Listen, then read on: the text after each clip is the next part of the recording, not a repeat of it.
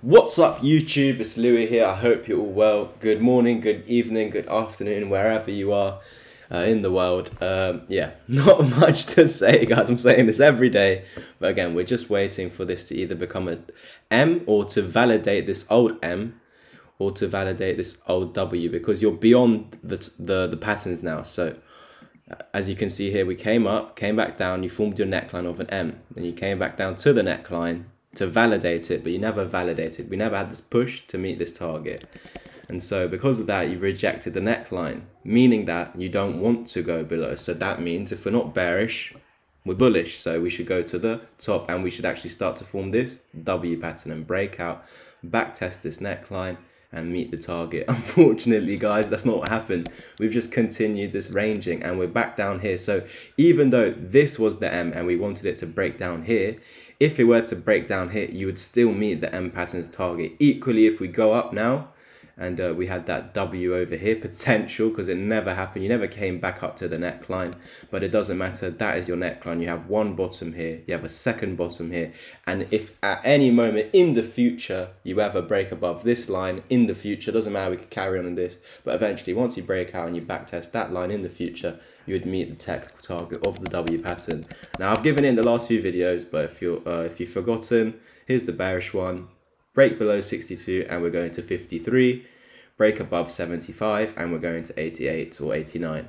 Simple as that, and we're just simply waiting. Now, of course, on the Bitcoin chart, it's the same thing. And we can't say we are 100% going down. We can't say we are 100% going up. We just need to react, guys. And yeah, I hope I've been able to, really get this in your heads over these last few weeks, months, how we're really just reactors rather than trying to predict. Of course, we predict both ways, but there you go. We're preparing for both directions. We're not biased. We don't just want it going down. We don't just want it going up. As a long-term investors, we know it will go up, but day to day in the short term, this is why we have to stay unbiased, because no one knows where it's going today or tomorrow. There's obviously clues, as in chart patterns, candlestick patterns, the EMAs, the Fibonacci's. There's certain criteria for all of them, and if they're meeting them, then yeah, there's higher probability it's going to go one way or the other, or once we tie all these confirmations or confluences together basically.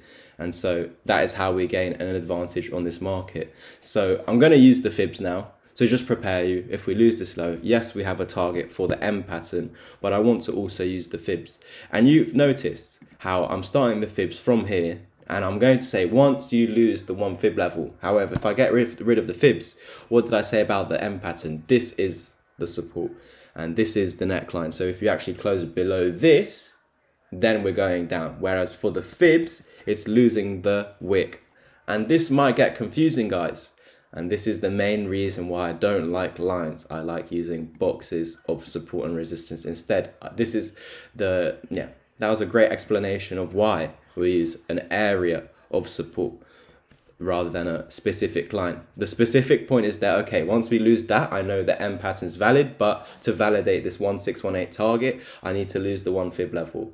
What is so interesting as well, our M pattern's target over here, you can see our M pattern's target is the 1618, which is interesting because if we were to lose this one fib level, our target is the 1618. So a nice area, or two things acting as confluence basically. Now, it does not mean that's the final target. Apologies for the car alarm. I have no idea whose that is, but definitely not my car. But yeah, if we come back up to the one fib level, we need to reclaim it to stop further downside, to invalidate the possibility of going to these lower targets, to stop going lower. So 44, 43, which we've previously discussed on the channel, we need to reclaim $61, and that's once you actually lose it, and that's if you lose it, because we haven't lost the one fib level yet. There's no reason to believe we are going to meet this target until you lose the support. Once you lose the support, yes, we're going there, but we might not go all the way, and I'll explain this now. So even though we have two targets, this M pattern,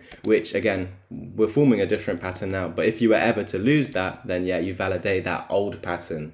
It doesn't look like the M anymore. This was the M. It should have broke down there. It's not the M no longer. You're potentially even forming a W over here right now. We don't know. But I'm just saying, if you do lose this support, you validate that old pattern. It's the same with this resistance. This was the W, but it looks like you could be forming a new W. It doesn't matter. Once we break that resistance, you validate that old pattern's target. It's as simple as that, guys. And that's why we keep saying validations, invalidations on the channel. Just like when we lose this, we're meant to go down to here and to the M pattern's target. Well, we've explained multiple times on the channel over the last 6, 7, 8 months that you could just hit the 1.272, reclaim the 1 fib level, hold that as support, and you would not go down to here. So even though you went below this and your target, and you have 2 targets down to here, does not mean 100% we're going to hit that target.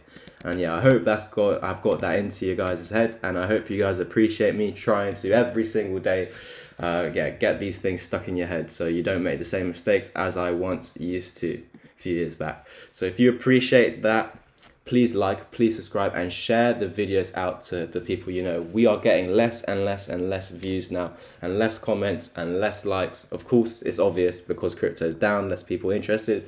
But the people that are still here and the people that are new to the channel, I want to see you engaging with the channel in the comments down below. It's nice to see some new faces and to engage with, people that I don't even know that are following me and watching me. I'd love to see these new faces because I keep seeing the subscribers slowly going up. But yeah, I don't know who these people are. I've got 2,600 of you watching now. That is insane. I never thought I'd be able to be there. And imagine where we're going to be at the end of this year once we are finally bullish. We've got these 2.6k subs while the market is going down. That is insane. That is absolutely insane. It means we've been accurate enough to call all these dumps, to call all its targets, people seeing it and subscribing and believing in it. So thank you guys so much for supporting the channel. It really does motivate me. If you want to help out the channel, then we have the super thanks down below, as well as the membership, some new memberships. Go check them out. Thank you guys so much. Please like, subscribe, and comment, and I'll catch you in the next one. Peace.